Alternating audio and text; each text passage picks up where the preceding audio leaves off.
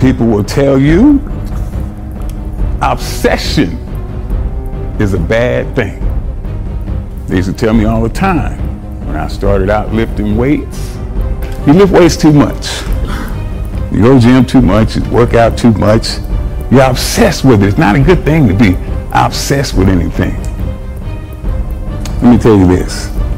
If you want to be great, not good, not also grand, not second, not third, if you want to be great, the very best at what you do, obsession is a necessity.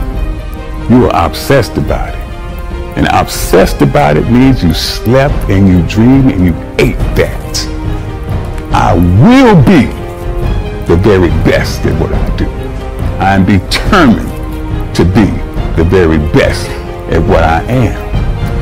And nobody can tell me that I can't do it because I am obsessed. Question.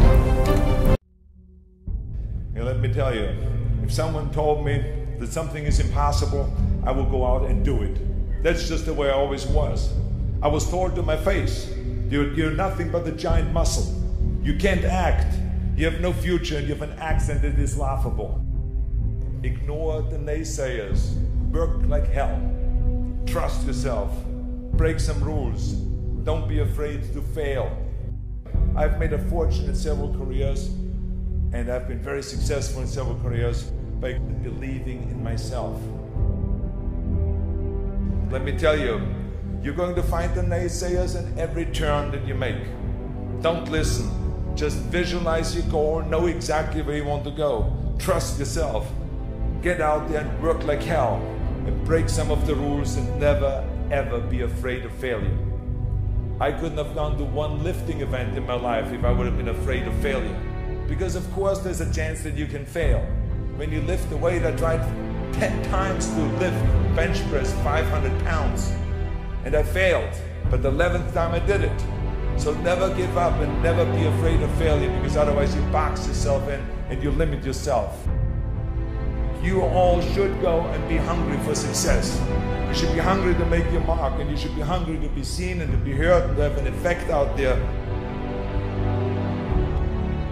You have to think outside the box. That's what I believe. After all, what is the point of being on this earth if all you want to do is be liked by everyone and avoid trouble? The only way that I ever got any place was by breaking some of the rules. When you're out there partying, horsing around, someone out there at the same time is working hard. Someone is getting smarter and someone is winning. Just remember that. Now, if you want to coast through life, don't pay any attention to any of those rules. But if you want to win, there's absolutely no way around hard